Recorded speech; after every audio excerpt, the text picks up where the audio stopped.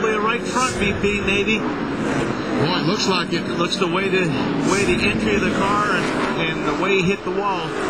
That's signs of a right front tire going down. And that's the fuel pump that is broken, and there's gasoline sprayed back on the exhaust system. And that's the fire that you see. But most of that is on the outside, not inside the cockpit with Jeff Burton. Kim, his wife, on the top of the toolbox said, "Jeff, get out of there." And you see Jeff is taking off the safety equipment, and believe me, if it would have been real hot inside that car, he would have been getting out a lot quicker. That's a heavy, heavy blow. Yeah, still upset. Coming right down all by himself. You can hear the tire blow.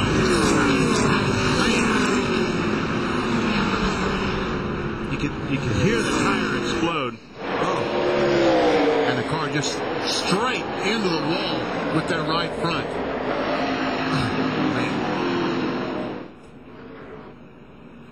boy, that was ugly.